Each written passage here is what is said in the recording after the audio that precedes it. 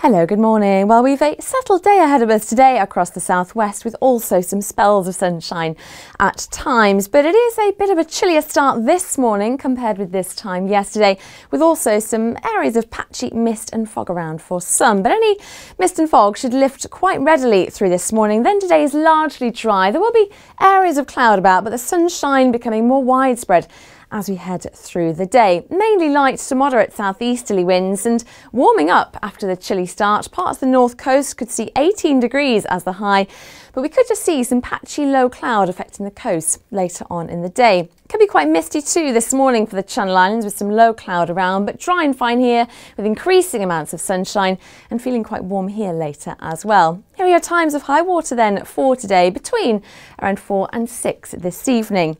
For tomorrow, another largely dry day with some sunny spells at first. After that, it turns more unsettled with some showers around at times.